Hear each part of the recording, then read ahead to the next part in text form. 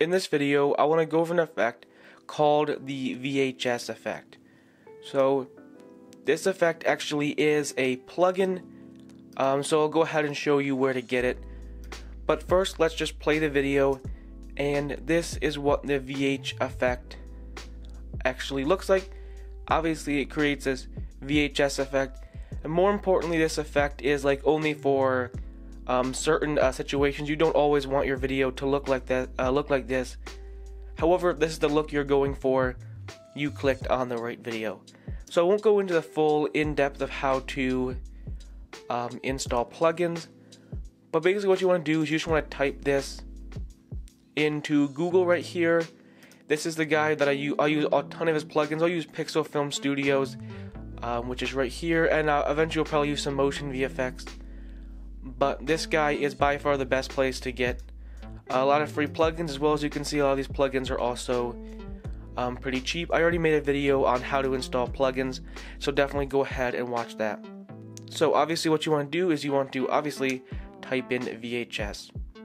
Now as you can see, there's a whole bunch of different, there's a VHS transition effect, there's the free one, there's a VHS effect. However, I just use this one, the free VHS effect. What you want to do is you want to click on it. What you want to do is you want to go ahead and just press on buy now. I'm not going to go through the full in-depth tutorial of how to install plugins, but that should load, and like I said before, I already made a video on how to install plugins, so you should be able to go to cart. If we can't do this right now, okay, there you go. So it's all right here. So just enter in your email, your country, your state, agree to the terms, just continue, and you can watch my full video on how to install plugins. But that's where you find the plugin. So let's go ahead and just press on full screen, and as you can see, here's the effect up here. I'll go ahead and literally go through every single dial. Most of them don't do much, but I'll literally just show you what it does, just to give you a better idea of what this effect actually offers.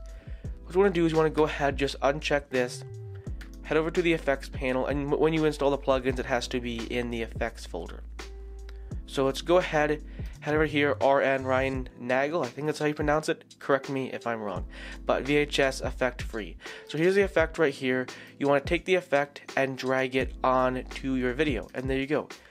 The effect is officially now on your video right now, and as you can see, here is the VHS effect. Now what I want to do is I want to head over here and literally go through every single dial.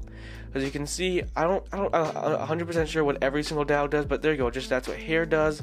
I'll go ahead and just increase the dust. Most likely most of these effects don't do much.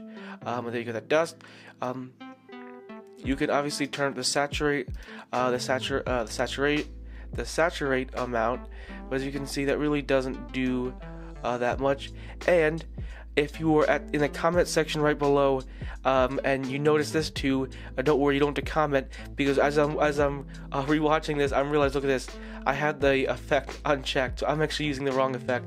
So don't be like me. So let's just hide that effect. So don't worry if you're in the comment section below yelling at me, what are you doing? Don't worry, I figured it out. So here we go. So I was on the effect that was unchecked. So, as you can see, let's go ahead and just press on show it, and I'm not sure why that keeps messing up. So there you go. Here's the right effect. I was on the wrong effect. As you can see, here are the little hairs. As you can see, that you mess with the dust a little bit, and there we go. Now it's finally working. I was on the wrong effect. So you can mess with that. You can mess with the jitter amount, which just means when I play it, watch, the whole thing is just going to jitter. So let's go ahead and put that back right here. As you can see, it obviously jitters, so it shakes it. So if that's the effect you're gonna go for, you can mess with some scratches. You can mess with the brightness amount, how bright you want it. You can mess with the weight. Oh, that's actually, I haven't messed with that a little bit. That's actually kind of cool. That really cool. Maybe it looks kind of weird, but it's actually kind of cool. Maybe if you want to create some kind of really cool like thumbnail. Now this is giving me a really cool idea. So you can, let's just put that back. So you can mess with the static. You can mess with the grain. Not quite sure why you'd want that up. You can mess with the sharpness amount. You can mess with the contrast. You can mess with the color adjust. You can mess with the prism blur, which I think it's a really cool effect. And of course, You can mess with the red channel, you can mess with the green channel, as well as you can mess with the blue channel. So basically there's a whole bunch of different things you can mess with. I basically just went through, kind of showed every single dial and what it did, and then the overlay opacity. That's actually kind of a cool effect. But basically I just want to go ahead, obviously the first part of the video, don't disregard the first part. I was on this effect, which is unchecked, which actually is a really good lesson when if you're a beginner in Final Cut Pro. You have to make sure that the effect is checked. For example, you see there's no blue check mark, so everything I do here does absolutely nothing.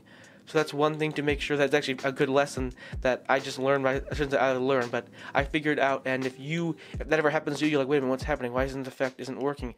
Make sure there's no check mark, and right here there is the check. So just want to make sure the effect is all checked. So that's just a good general lesson to make sure before you're using an effect. But anyways, hopefully you enjoyed this video. I just kind of want to show you where you get the effect and what each of the dials does, and I taught you guys a good lesson. Make sure the effect is checked and applied before you start messing with the effect. Anyways, hopefully you enjoyed this video. Make sure to hit that subscribe button. I'm giving away a Google Home Mini once I reach 1,000 subscribers. New Final Cut Pro tutorials every single day. See you guys on the next one. Peace.